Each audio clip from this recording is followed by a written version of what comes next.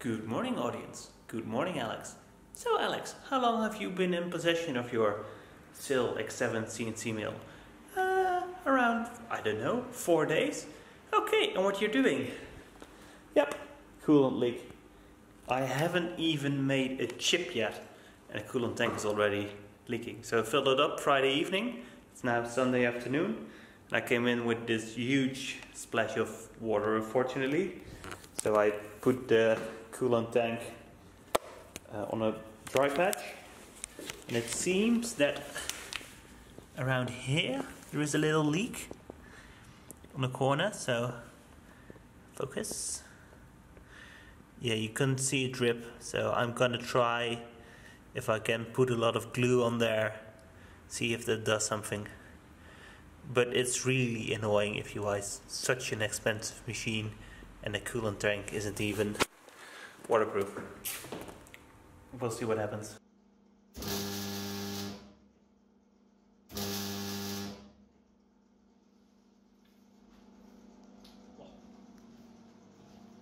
Close it.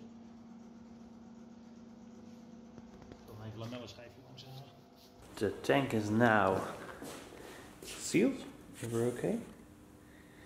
And we're gonna put a bit of oil in it, let it stand for a day, see if it's good now, and then hopefully we can fill it up again, bring the coolant up to level. I'm using Blaze Synergy 735, and hopefully it will be all okay and we can actually start running some more parts.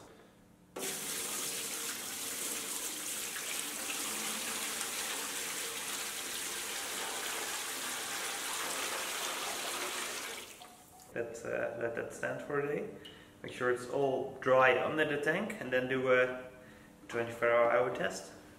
I came back today and the floor is still dry, so we welded the coolant tank successfully. It's still waterproof.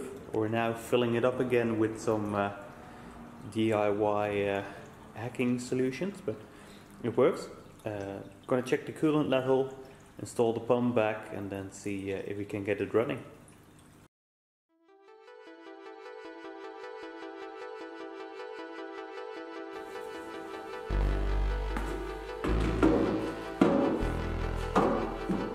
Here's your first filter, and then you have one here, and they have one here. And then they still have a filter at the pump. So I think that's really good of them, because then you have a lot of filtering before the chips actually reach your coolant pump. I fill it up, put some blazer in it, mixed it up.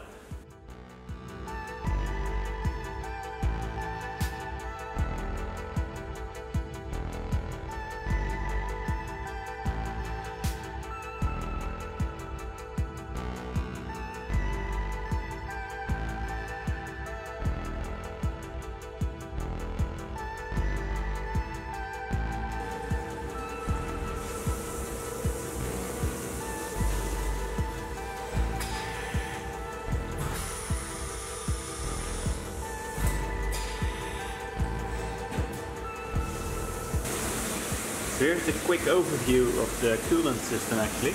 So there we have the nozzles, and all the coolant that's spraying runs into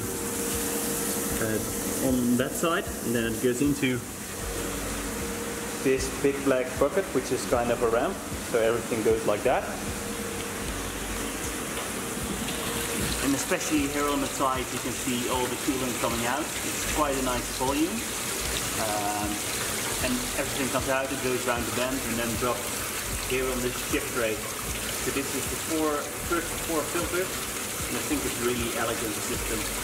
So especially now that it's waterproof, I really hope that I have a lot of enjoyment from this coolant tank, and it will last a very long time. So I'm really happy everything's working again. The factory did a really good job of helping me out on this. They sent me all the information I needed, and also they wanted to send a tube of glue that you could use to fix the leakage.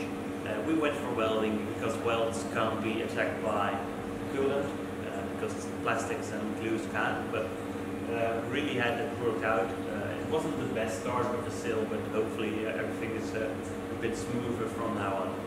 really hope you enjoyed the video. If you did, please subscribe, and I'll see you again on the